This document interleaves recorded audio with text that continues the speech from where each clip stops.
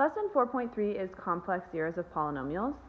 The fundamental theorem of algebra says that every polynomial function of degree at least 1 has at least one complex zero, and more specifically, a polynomial of degree n has exactly n complex zeros. And although we normally think of imaginary numbers as complex numbers, and imaginary numbers are complex numbers, real numbers are also complex numbers as well. So complex encompasses everything. Zeros could be all real, all imaginary, or a combination of the two. The conjugate roots theorem says if you have r equals a plus bi as a zero of a polynomial, then its conjugate, r bar, which would be a minus bi, must also be a zero. They always have to come in complex conjugate pairs. Similarly with irrational numbers, if a plus root b is a zero, then a minus root b also has to be a zero. Odd degree polynomials have to have at least one real zero because they end in opposite directions. They have to cross the x-axis at least once.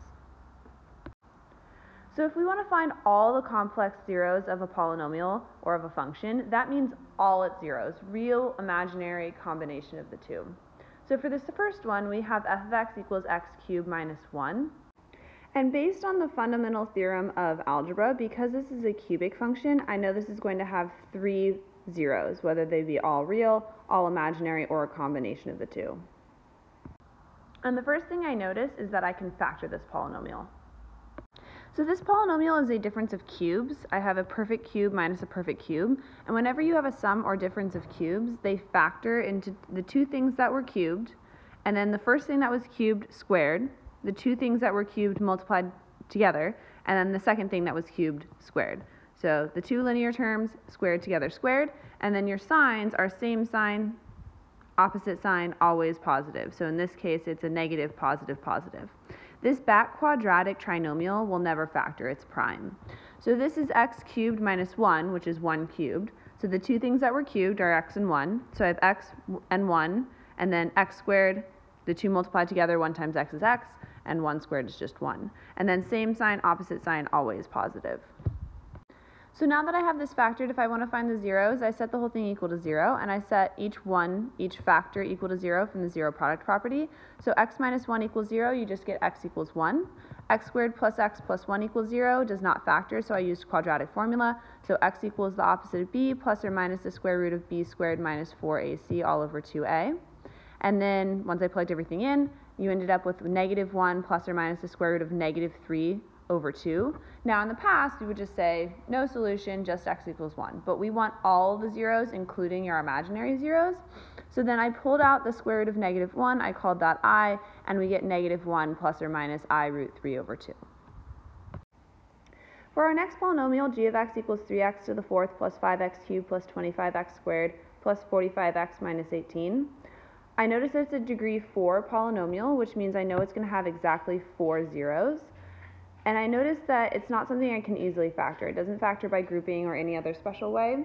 So I'm going to start out the same way that we did in 4.2, which means I'm going to find all of my possible rational zeros. So I'm going to go with the assumption that I have at least some rational zeros, and that will help me find my other zeros later on. So I set up my p's and q's. So the p's are the factors of the negative 18, and I get plus or minus 1, 2, 3, 6, 9, and 18. And then the q's are the factors of 3, so I get plus or minus 1 and 3. So my possible rational zeros, all of my p's divided by all of my q's. I take all my p's and divide them by 1, and I just get my p's again. I take all of my p's and divide them by 3, I get 1/3 and 2/3, and all of these would give me ones I already have. So then I did negative 1, 0, and 1. When I plugged in negative 1, I got negative 40. When I plugged in 0, I got negative 18. And when I plugged in 1, I got 60. So neither 1 nor negative 1 worked, but we did have an intermediate value theorem between x equals 0 and x equals 1. So I tried 1/3. The reason I chose 1/3 instead of 2/3, even though they're both between 0 and 1, is I noticed that f of 0 was closer to 0 than f of 1 was. So that's how I pick which one. Sometimes it works, sometimes it doesn't. So I chose 1/3, I brought down the 3, and I performed my synthetic division, and I ended up with a remainder of 0. So one of my zeros is x equals 1/3.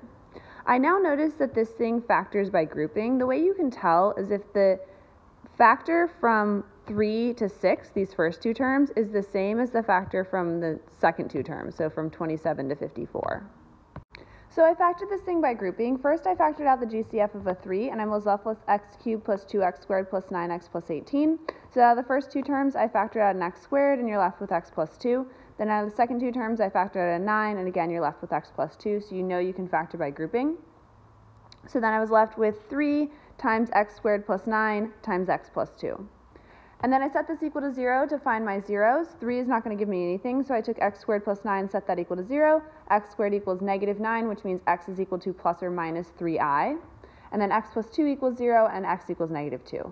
So then my four zeros are 1/3, negative 2, and plus or minus 3i.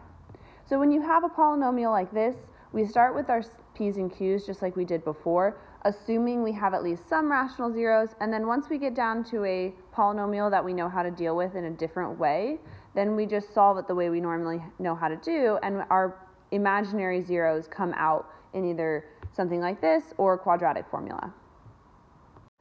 For this polynomial, f of x equals 2x to the 5th minus 3x to the 4th minus 5x cubed minus 15x squared minus 207x plus 108, they give us one of the zeros is 3i. The nice thing about that is because they gave us an imaginary number, they actually gave us two zeros. Imaginary numbers always come with their complex conjugate pair, so they not only gave us 3i, they also gave us negative 3i. The way I start these is when they give me a 0, I don't have to do all the p's and q's, they're basically giving me the one to try. So I'm going to plug this into my synthetic division just like it was a real number. So you can use synthetic division with imaginary numbers exactly the same way you do with your real numbers. So it gets a little bit complex, but our 3i's are 0, so that goes in our box. We still bring down the 2, so then 3i times 2 is 6i. But these don't combine because they're not like terms, so you end up with just negative 3 plus 6i. So now when I multiply this thing by 3i, I get negative 9i plus 18i squared, but 18i squared is negative 18. So I end up with negative 18 minus 9i. I add that to negative 5, I get negative 23 minus 9i, and then I repeat. I multiply this by 3i, I distribute it all the way through, I squared is negative 1. I end up with 27 minus 69i, plus negative 15 is 12 minus 69i. Multiply that by 3i, you end up with 207 plus 36i, which cancels out the negative 207. You're left with just the 36i, times 3i ends up being negative 108. And so yes, we do in fact get a 0 here on the end. Now it's like, okay, but now we have imaginary numbers, so what? Well, this was an x to the 5th, so this still reduced down to an x to the 4th. It's just a little bit weird because it has those imaginary numbers in it, but we have this other 0, negative 3i. So on this reduced polynomial, I'm going to do synthetic division with my second 0, negative 3i. So on this thing, it makes it much nicer because I've done this negative 3i, I brought down my 2, times negative 3i is negative 6i, cancels with the 6i. Bring down the negative 3, negative 3i times negative 3 is 9i, cancels with the negative 9i, you get negative 23, times negative 3i is 69i, cancels with the negative 69i, you now have a 12, times negative 3i is negative 36i, which cancels with the 36i, and you end up with a remainder of 0, which we knew we should have gotten because we know negative 3i is a 0. So now we have a cubic function that I can treat just like my other cubic function, so I can try and factor it by grouping. If it does not, then I would go to my p's and q's.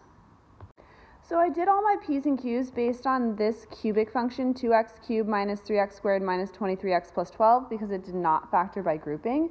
So my p's would be plus or minus 1, 2, 3, 4, 6, and 12. My q's would be plus or minus 1 and 2. So my possible rational zeros are all my p's divided by all my q's, so all of my p's, and 1/2 and 3/2. I tried negative 1, 0, and 1. None of them worked, but I got an intermediate value theorem between 0 and 1. And since these were both evenly on either side of 0, I picked 1/2, and that was also the only one between 0 and 1.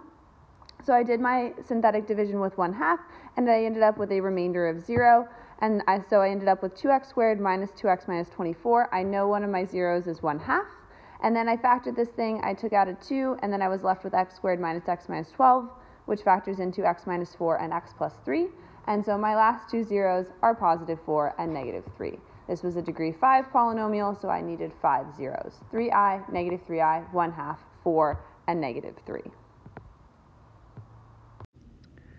Find a degree 4 polynomial with real coefficients, so written out in standard form and all of the coefficients are real numbers, with the zeros 1, that has a multiplicity of 2, and 1 plus I. Since this is a degree 4 polynomial, there has to be 4 zeros. This 1, since it has a multiplicity of 2, it counts as 2 separate zeros. And then 1 plus I, now we're at 3 zeros. And buy one, get one free, whenever you have a complex number, then its conjugate is also a 0, so 1 minus I. So we can use these zeros to write ourselves a polynomial function. So I'm going to start with it in factored form. So for the first one, x equals 1 with the multiplicity of 2, I have x minus 1 quantity squared. And then for the second two, 1 plus I and 1 minus I, I'm going to write them just like they were real numbers. So I'm going to write them as x minus my 0, but I'm going to make sure I put parentheses around them. So x minus 1 plus I and x minus 1 minus I. Just like if it was a 2 or a 7, it's x minus whatever your x-intercept is. And then I'm going to FOIL this out, and I'm going to start with FOILing together the complex conjugate pairs, and then this one separately, because whenever you multiply these together, your imaginary parts will drop out. So if I FOIL out x minus 1 quantity squared, you get x squared minus 2x plus 1. And then if I FOIL out, I distribute the negative here, so x minus 1 minus I and x minus 1 plus I. You end up with x squared minus x plus xi minus x plus 1 minus ix plus I minus I squared. So the plus xi and the minus xi and the negative I and the plus I cancel. And then minus I squared would be minus the negative 1, so plus 1. So you end up with x squared minus 2x plus 2. So now I'm going to take these two trinomials and FOIL them together. FOILing all this out, I end up with a 4-degree polynomial, p of x equals x to the 4th minus 4x cubed plus 7x squared minus 6x plus 2.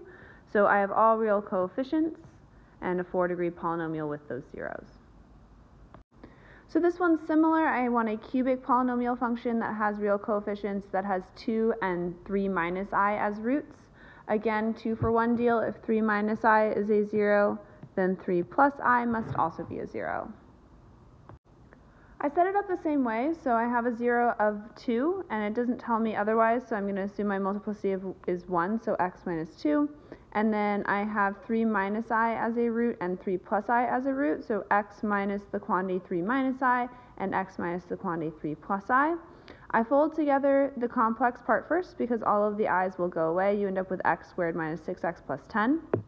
And then I fold that into x minus 2. And so the polynomial that is cubic with zeros 2 and 3 minus I is x cubed minus 8x squared plus 22x minus 20.